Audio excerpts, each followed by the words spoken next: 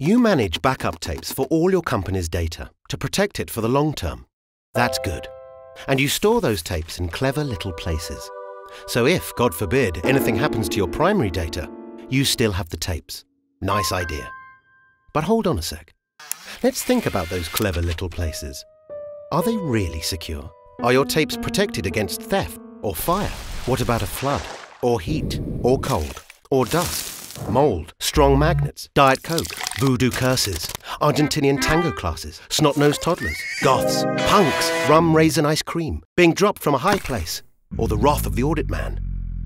No, they aren't protected against all these things, are they? Because you thought you'd save a few bucks instead of letting Iron Mountain pick up your backup tapes and store them in a secure, guarded, fireproof, waterproof warehouse with an alarm system, 24-hour CCTV, barbed wire fences, and a moat with a dragon and mean guard dogs and that spiky floor thing from Indiana Jones leading to a happy audit man. So which will it be?